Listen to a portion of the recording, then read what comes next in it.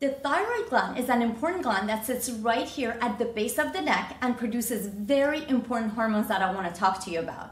It turns out that the thyroid gland receives signals from the pituitary gland and in response produces two very important hormones called T4 and T3, which affect the entire body, but in particular, the GI tract. Both T4 and T3 are very important in controlling the motility of the GI tract. What does motility mean? Simply, it means how well is the GI tract moving along and pushing things along the way.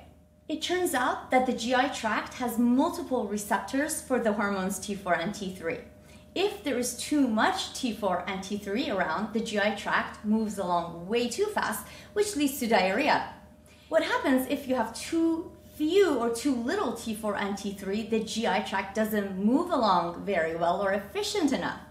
That could lead to diseases like constipation, where the colon is not moving along very well and the stool gets retained in the colon for long periods of time, which leads to constipation.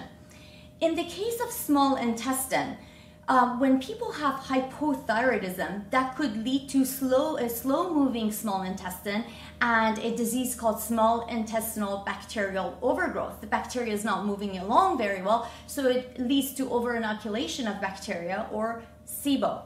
In the case of the stomach, if the stomach is not moving very well because of hypothyroidism, people can have gastroparesis. When the stomach is not moving along very well, things can back up into the esophagus and people can have things like gastroesophageal reflux disease, burping, belching, and a lot of discomfort. So how is hypo or hyperthyroidism diagnosed?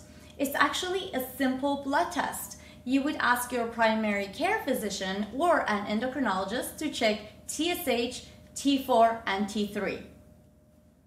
Treatment is also simple, in particular for hypothyroidism, which is what I encounter in clinic mostly.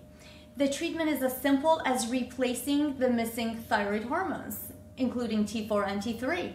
So one would have to take those two hormones in the morning on an empty stomach, and that replaces the missing hormones in your body. And it's life-changing.